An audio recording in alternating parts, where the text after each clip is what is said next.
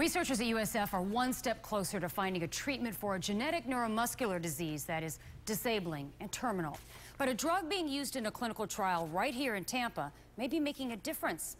We're taking action for your health tonight with who this drug might help and how you can help continue the funding for life-saving research. Call for me 3 times loud.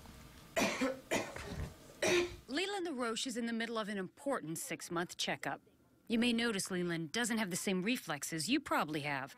That's because she has Friedreich's ataxia, a devastating neuromuscular disease. The symptoms can vary from poor coordination, fine motor skill impairment such as speech, handwriting, but it begins to affect other systems like the heart, the pancreas, and the spinal cord. Right now, there's no treatment or cure. The most serious would be heart failure because of this disease.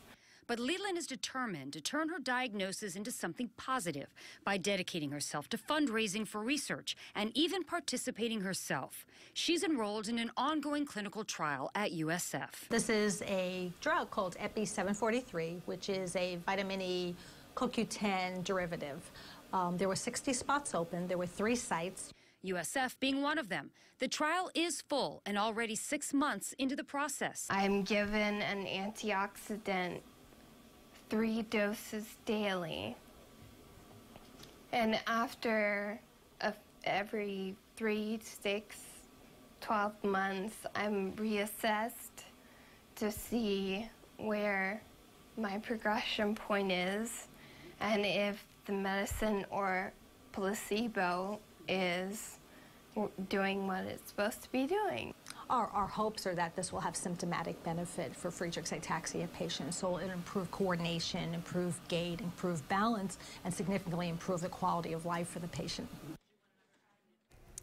Well, the doctor expects results in a year. If you'd like to find out more information about this neuromuscular disease, you can attend or watch a free scientific symposium going on tomorrow at USF.